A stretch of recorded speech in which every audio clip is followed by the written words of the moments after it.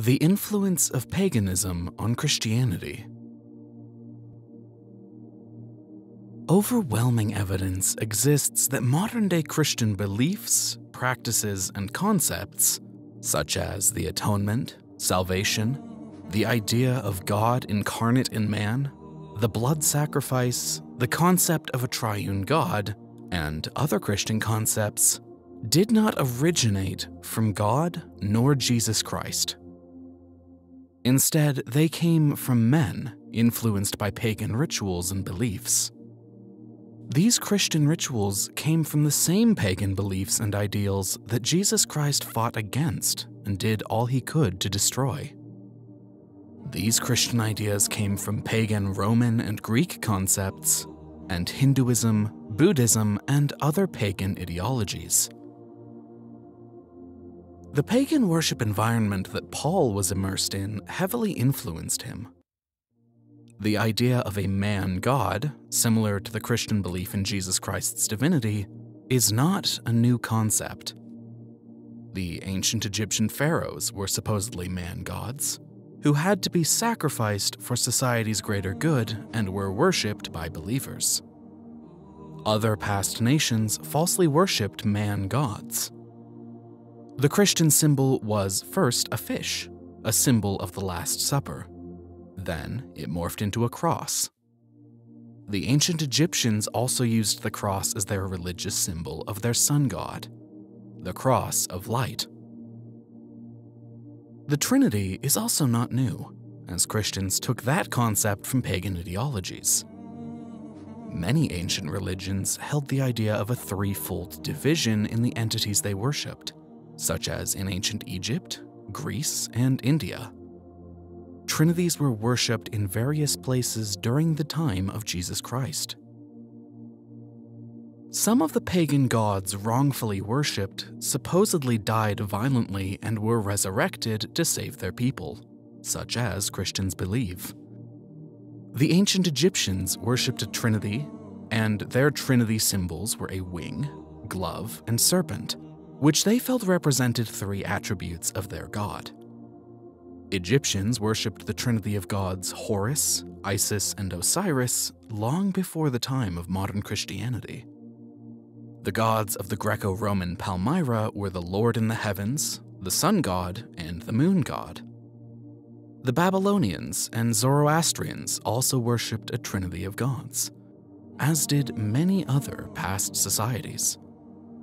Hindu worship revolves around a trinity consisting of Brahma, Shiva, and Vishnu.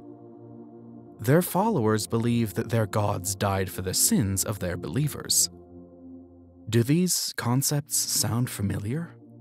Do a quick internet search and read if you do not believe these words.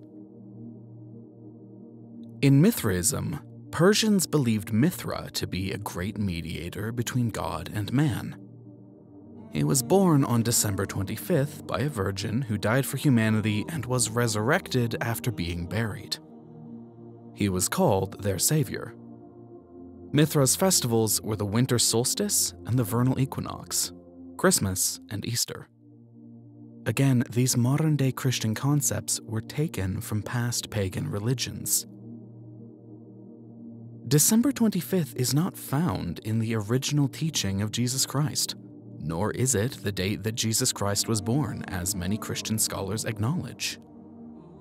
December 25th fell around the time of the pagan celebration of the winter solstice, which fell in midwinter during the shortest day of the year, when the sun is born. December 25th was known as the birthday of the Roman sun god, Sol Invictus, and the Persian sun god Mithra. Many of the gods worshipped in the past were sun gods, and nearly all were born on or around what is now Christmas Day. Christians borrowed the concept of Christmas Day from the ancient pagan festival of the sun. The actual birth date of Jesus Christ is unknown. Some indicate that Jesus' birthday is in early spring, because of the biblical reference to his birth that referenced the shepherds watching their flocks by night, as stated in Luke chapter 2, verse 8. The shepherds would not have worked in the fields with their livestock during the long, cold winter, but no solid evidence of the actual date of Jesus Christ's birth exists, as it is not mentioned anywhere in the scriptures. The concept of the Christmas tree, its ornaments, and Santa Claus also come from pagan ideologies. The concept of Easter is derived from a pagan spring festival of the Anglo-Saxon goddess of light and spring, Yostra. Paganism also influenced the concept of Easter eggs. Christians moved the day of the Sabbath, which was on Saturday. Sabbath in Arabic connotates seventh, as it is the seventh day of the week, to the Roman Sunday, Dies Soli, the holy day of the sun god Apollo, who was wrongfully worshipped. Once the innovative concept of one god as three different persons was introduced to the pagan Romans and others, it became easy to grasp and adopt the idea, as they had similar elements despite their different names. The pagans were familiar with the concept of gods in a trinity, so they accepted Paul's teachings.